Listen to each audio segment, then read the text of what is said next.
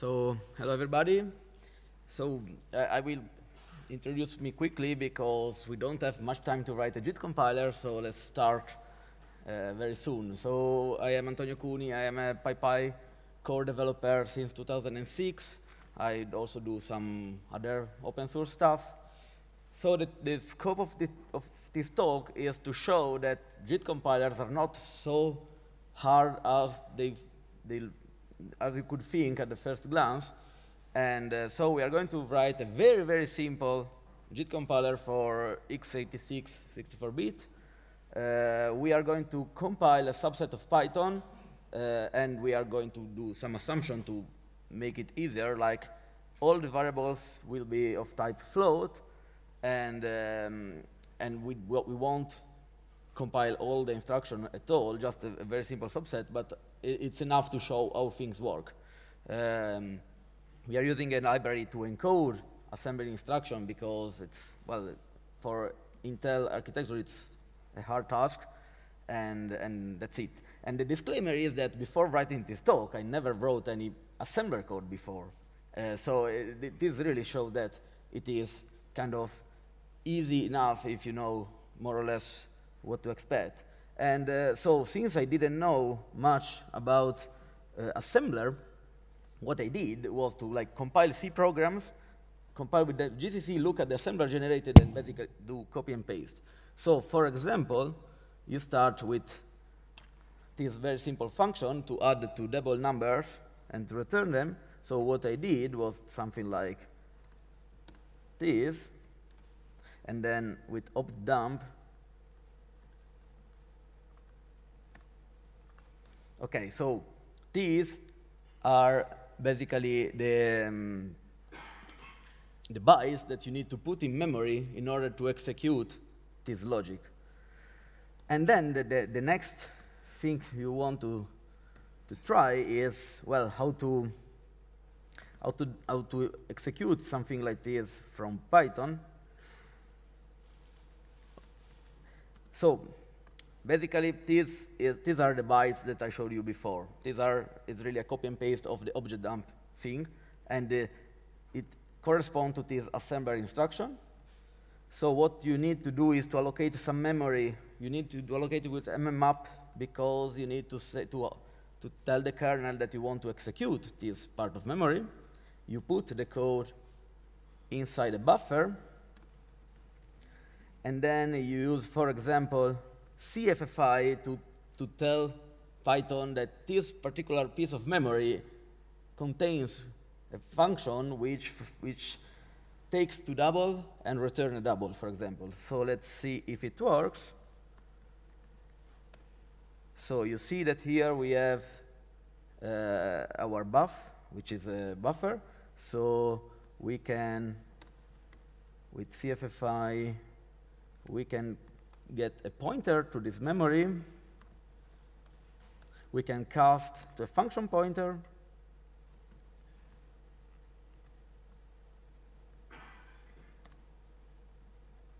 And we get a CFFI function pointer, and when we can call it.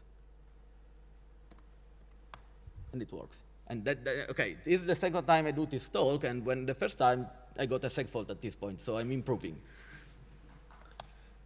So back to the code. Okay, so basically, this is the basic idea. So we need to allocate the memory and fill it with the right instructions and execute it, and that's how you write the JIT compiler. But then, of course, it's much more complicated than this. So let's start from tests. So I want to test that it is going to work, so I'm going to write a compiled function class which wraps all of these. So let's see, py.test, test JIT. What is it? What is it happening? Okay, so, okay, I don't have this class, let's write it.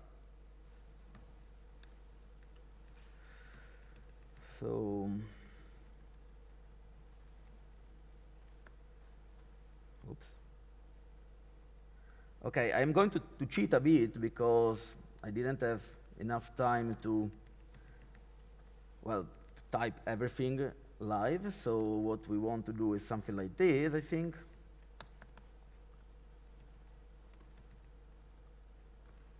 So we allocate the buffer, we copy the code inside, we cast it to the right pointer type, and when you call the compiler function, well, you just call the CFFI function. And let's see if it works. And it doesn't. Why?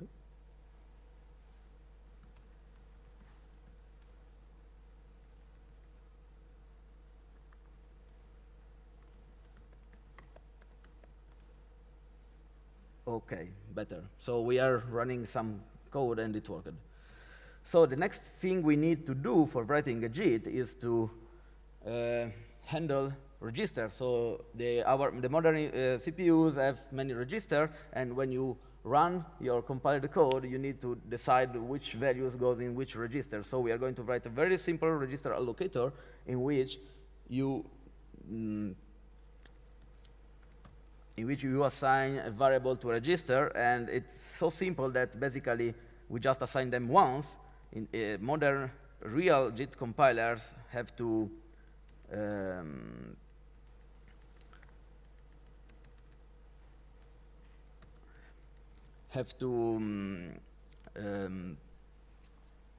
decide when to use a register, when to reuse for something different, where to put a value of a register in some temporary location in memory, and etc. But since this is very simple code, well, we will just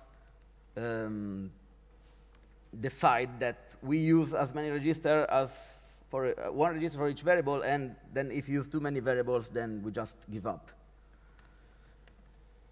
So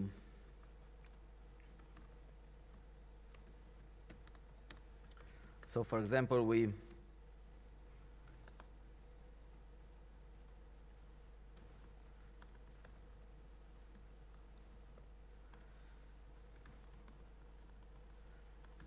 we maintain a dictionary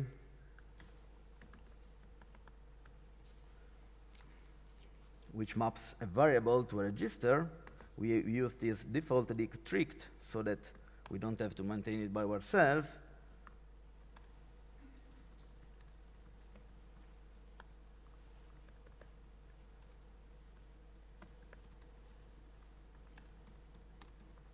And if we no longer have register, then we just raise not implemented error because it's simple. In a real code, then you need to handle this case and to save the value of a register to some location in memory, and then all the complicated logic. And then to get the value of a register, you just return it from this dictionary. So when the register is not in the dictionary, it goes to the default dict logic, allocate one, and etc. So let's see if our test works. You see, we are checking that the variable number A gets the first register, and the second, and the third, and etc. So, okay, live coding.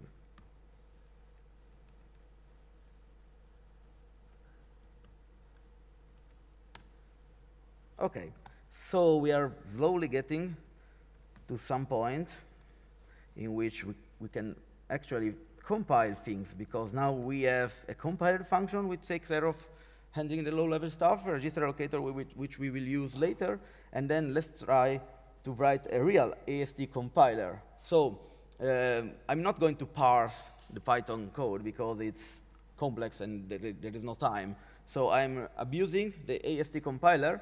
And basically, with AST, you take Python source code and you get a tree which represents your instruction. I will show you some picture. And okay, and then what I want to do is to have a class in which I can pass some Python code, compile it, and get a function that then I can call. And I want to check that the empty function just returns 0. In my toy language, you have to return a number, so if you don't return anything, it will return 0. So of course, if we test it, we have an error because this class doesn't exist. So let's cheat some more.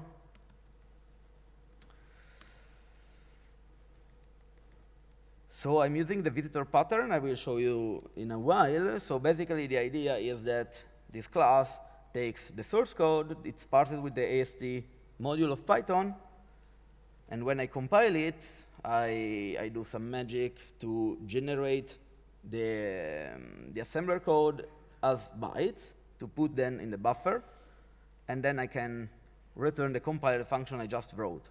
And the visitor pattern, okay, I will show you in a while, but basically it means that from this tree that I will show you very soon, I will call a method of this class for every node of the tree.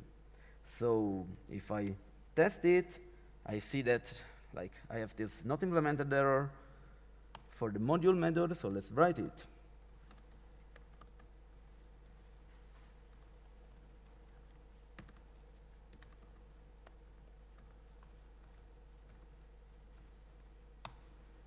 Okay, so now I can use self.show to show the AST tree, and it should appear there, yes.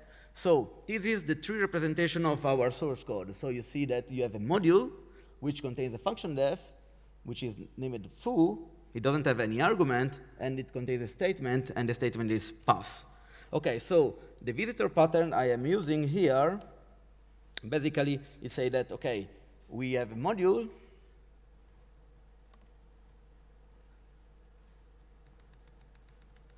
and then the module node, it's opening here. The module node has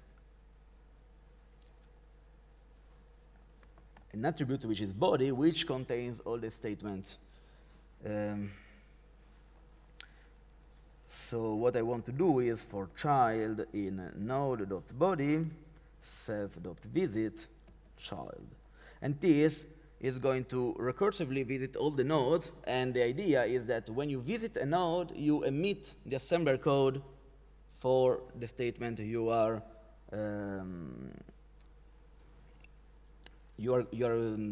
visiting now. So now I expect that if I run it, I will get an error because function def doesn't exist. And indeed, so let's implement function def. Function def self node. So the names of the function are something like arg.arg for arg in node.arg.arg, something like this. So new func. I create a new function. I will show you the implementation of these in a while. And then the important thing is, again, to recurse into the children of this guy and to visit them. And since we need to return something, because in the assembler we can't return none, we return 0 by default. And we return it using the ASM object, which I will create shortly. So the assembler usual way of returning 0 is to XOR a value with itself. So we XOR the XMM0 register with itself.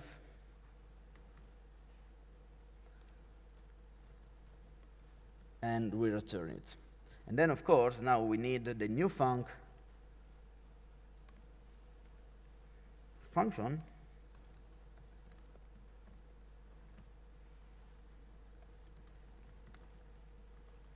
And what it does is to create the ASM thing, which is the function assembler, which is something that I didn't show, but it's basically it makes it possible to just write nice mnemonics as method instead of having to put the byte in the buffer. It is the PyPy library I was telling you about. Then we need to allocate to create our allocator.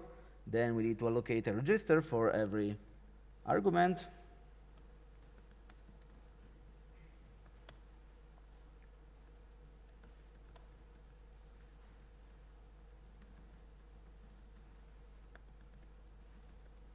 So this allocates a register for every argument, and the calling convention says that the first argument is in the XMM register number 0, then the first in XMM1, and etc. So since our register allocator returns them in the right order, if we assign the first register to the first argument, we already ensure that the arguments, the value of the arguments are in the correct register. And since I'm going to use two temporary registers during the compilation, well, I just allocate them.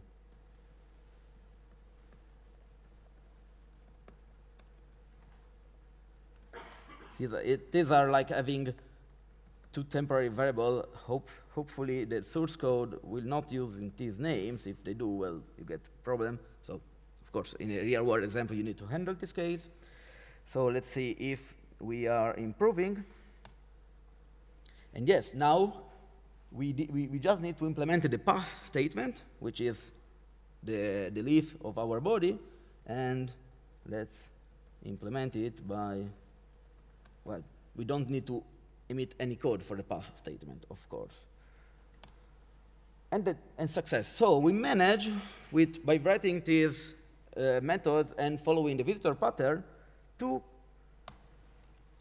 pass this very first test, which took a while of putting things all together, but now we have a framework in which we can easily implement all the other features of our JIT. So the second test we want is to return a simple constant.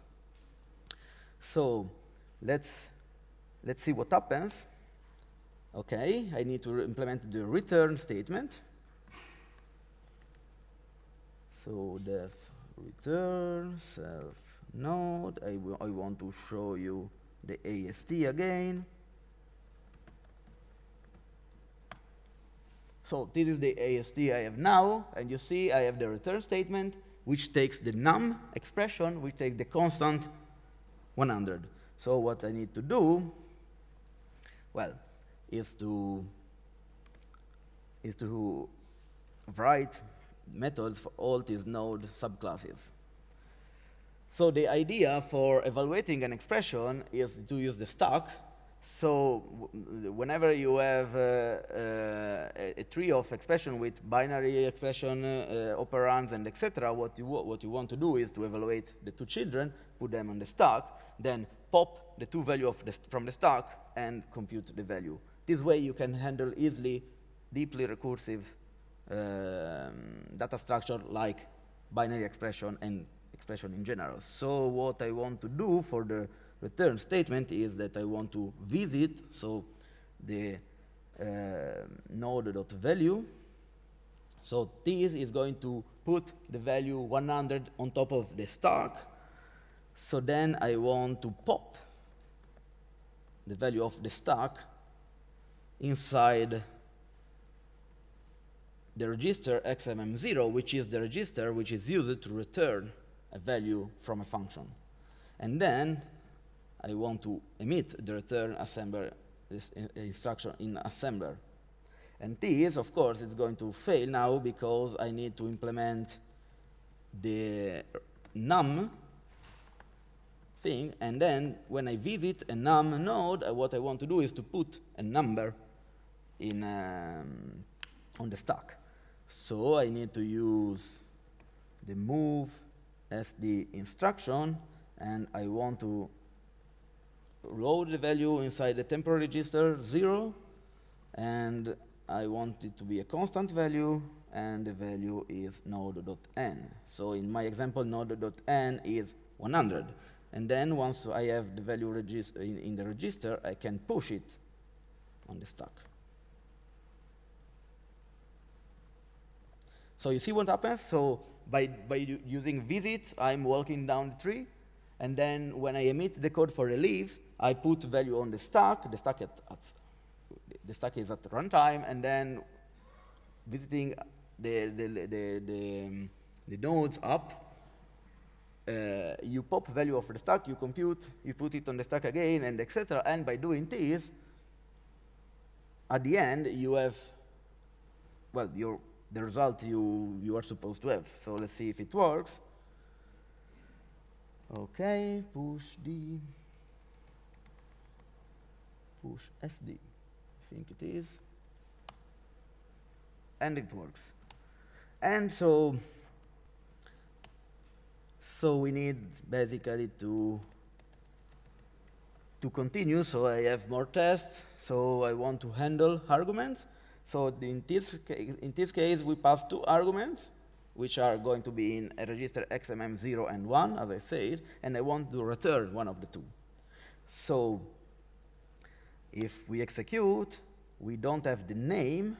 So let's see what's happening. Def name self node.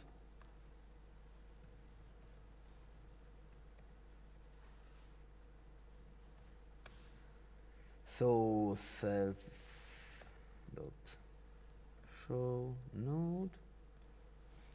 So this is our tree now. So you see the function def contains the arguments. These arguments are going to be put in the register by the register locator. And then I want to return an expression which is a name. So I need to write the logic. I need to write the logic to load the name from the register and to put it on the stack. So which register? Well, of course, we have a register allocator. So the register allocator takes care of giving me the correct register from the name of the variable, which is node.id. And then I can push sd reg. And this should be enough to pass the test, because now we are doing the same as before, but instead of having a num, we have a name which puts the right value on the stack, and it works. I'm impressed that it works. I'm not doing any dummy mistake. So let's try something more complex. Now things are getting interesting. So we want to handle operation now. So how does it look like? So we need a bin op node. So def bin op self node self.show node. Let's see how it looks like. This is the tree. So you see that now you start to see the recursive structure of the tree. So you have function def, which has a return statement. The return statement has a bin op expression, which is add, and the 2 arguments, the 2 operands to the expression are 2 names, A and B. So we need to, so the idea is that to implement a binary operation, we want to visit the left children, to evaluate it and to put it on top of the stack, then to visit the right, to put it on top of the stack, then we push the 2 values from the stack, we add them together, and we'll push the value again on the stack. So in this way, if you have a complex expression with many binary operations and parentheses and etc., well, by doing this push and pop, you get the right precedence of operands. Oh, the segmentation fault. I managed to get a seg fault. So, for example, in this case, the op name, so the add that you see in the picture is basically the name of the class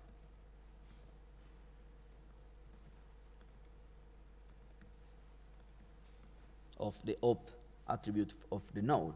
So what I want to do is to, well, for now, I'm just implementing the add, so the addition. So what we want to do is to visit the left children, to visit the right children, and then I want to pop the right value on the temporary register 1. I want to pop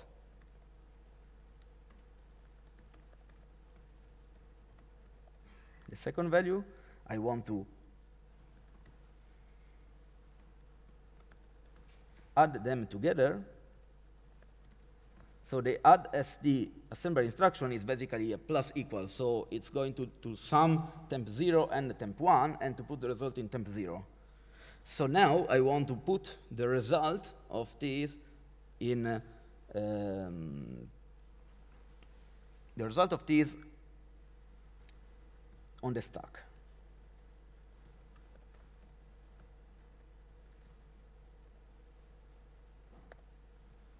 Right? So if everything is okay, it should work.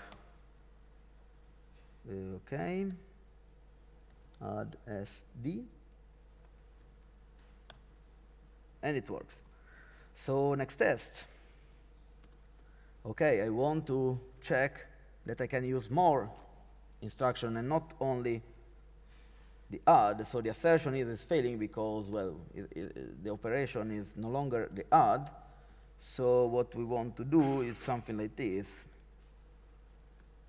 Okay, let's see if I can copy and paste to speed up things.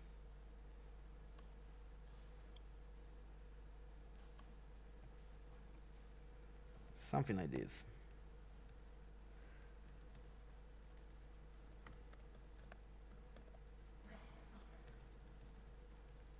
So for each instruction, I get a new operation. So what I can do is something like ops of op name, and then call it. And see how it's working. So next test is assign. I want to be able to assign variable to the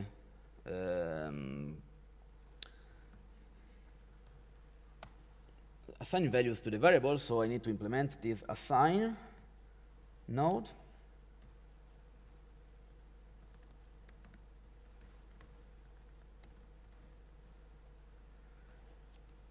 And again, I think I'm running out of time, so I'm going to cheat a lot. And instead of typing, I will just copy and paste, sorry. But by doing this way, we are going to have more time for questions. So what's happening here? But as you can understand now, the logic is similar. So the node.targets is the name of it contains the name of the variable for the assignment. So I get the register corresponding to the variable. I visit the value. I put it on the stack. I pop it, and I move the value from the stack into the register which represents the variable. And so then we have something which is a bit more complex, which is if. So now we have to do labels. So as again,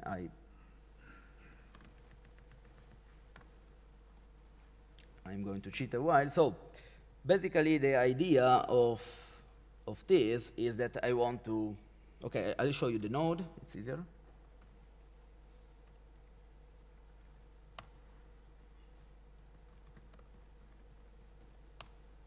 Okay, so you see now the tree is getting complex, but basically the if as a test, which is the expression in the if, and then it has a body argument which contains what you want to do in case that then the condition is true. And it also has a else clause, but we are not going to implement it. So what we want to do is to check that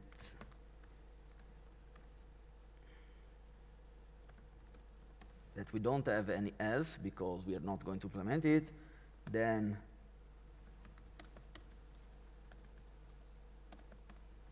to declare a label for the 10, to declare a label for the end. So these are points to which we can jump. So this is the pseudocode we are going to generate, and now I'm going to generate it for real. So the operation is, the test operation is inside the test attribute. So we are going to visit and evaluate and put it on the stack. We are going to implement only the less than comparison for now. So if it's a less than, so I have the value on the stack, so I can jump if it is below, and if it and I jump to the 10 label. And if I didn't jump to the 10 label, I want to jump to the end label. So it's asm.jmp and label. And then I can declare where is the label. So at this point in the assembler, it's where my 10 label it is. So it means that if the condition is true, I'm jumping to this point and I'm not executing the jump to the end. So this is how the if works at low level. And then I can visit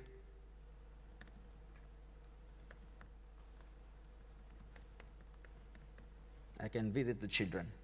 And so by doing this, it means that if the condition is true, we jump from here to here, and then we are emitting the code for the return, for example. And if the condition was false, we jump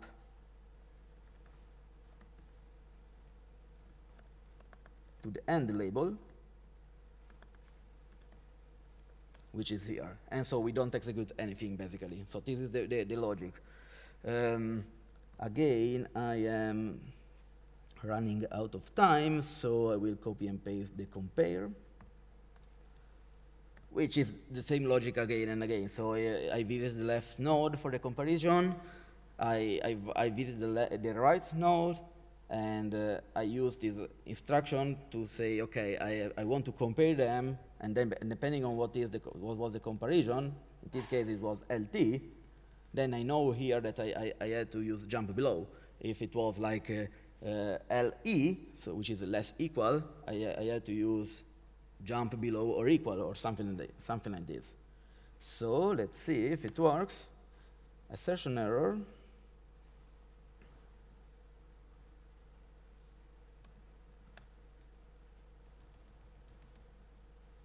Maybe I don't think it's none, but probably it's an empty list now that I think of it. Yes, not. So self.asm. It is not working, the pair program. You should have told me that I was wrong. I mean, this is not pair program, it's like 100 people programming. Okay, it's working.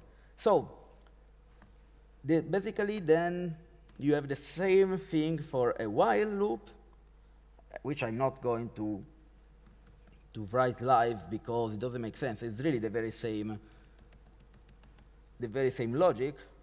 I can just copy and paste and implement it this way. Okay, so now we have a JIT compiler which can do all these things. We can do whiles, we can do ifs, we can do assignment. So this is the logic for the while, you see. We can do comparison and etc. So we have like a complete enough system. I also want to add a decorator, so I can write a nice JIT.compile around a Python function. So how do I implement it? Well, I implement the compile function here. It takes a function. I get the source code from inspect.getSource fn. Then I instantiate a AST compiler, and I compile it to a JIT compiler function. So let's see if it works.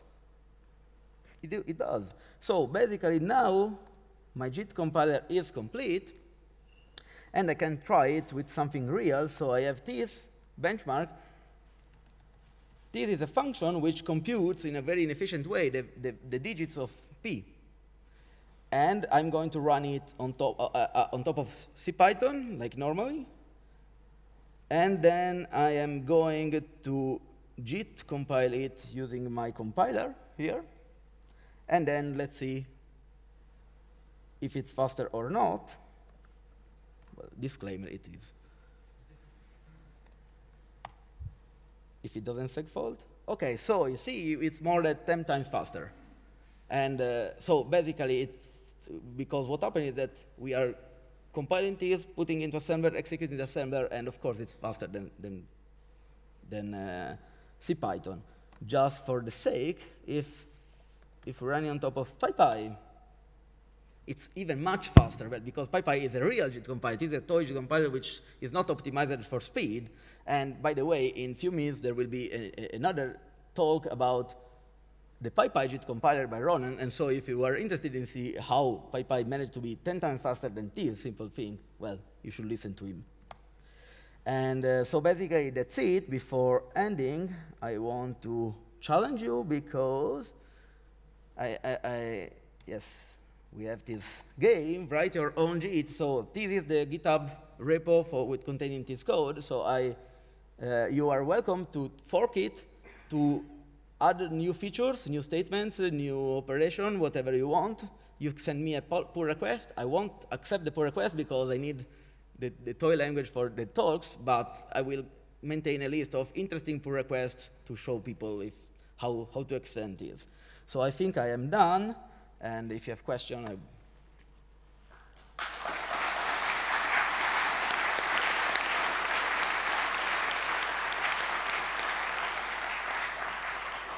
Thank you, Antonio, for the amazing talk. So any questions, please come to the microphones.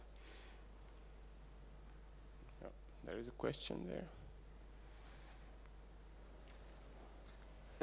I don't think I understand the return statement. I'm not sure if it, does it actually use the return register, or does it just take the last thing that was in the stack and return it? So return statement is here.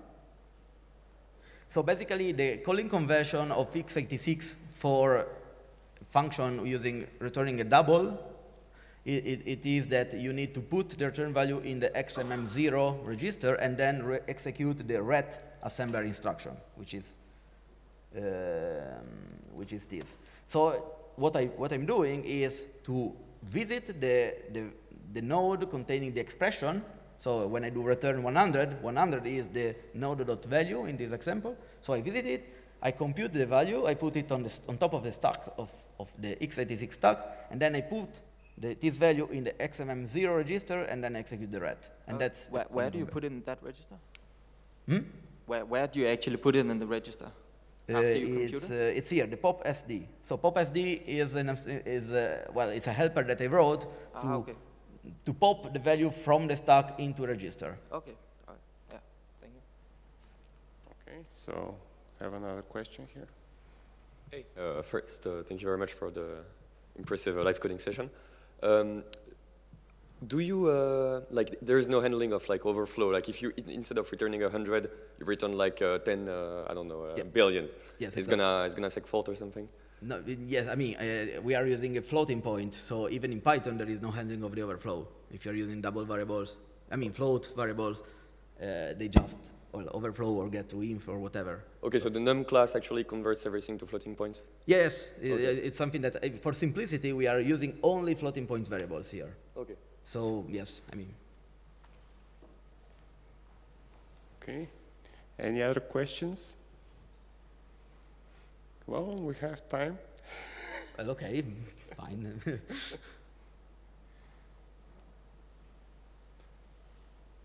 Okay. Since you're a PyPy developer, yes, my understanding was that you were working on this kind of code. Yet you said that you never did assembly code before. So, what are you doing when you do PyPy? I'm pretending to work on PyPy and get and then the others do the real work. No, actually, I mean, PyPy is a complex project and it has various layers. So what we do for JIT compiling is that you start from the Python code, you do many layers of things, and then at some point you end up with an intermediate code which is similar to the assembler, but it's generic. And then we have many backends. So from this intermediate code, you can compile for x86, you can compile for ARM, you can compile for PowerPC, and this is the job of the backend. So when you write a new JIT backend, you turn this intermediate into real assembler, but I never worked on any backend for real CPUs. I worked on a backend for the .NET virtual machines years ago. And so most of my work in PyPy is above this level. So I do things which produce the intermediate representation, But then it's the job of the backend, and well, I'm not an expert of them. Armin is, if you want. So that's why I never had to write any real assembler. But of course, the intermediate language is close enough that you still need to think about registers and variables and stacks and etc. So. Thank you. Okay. Any more questions?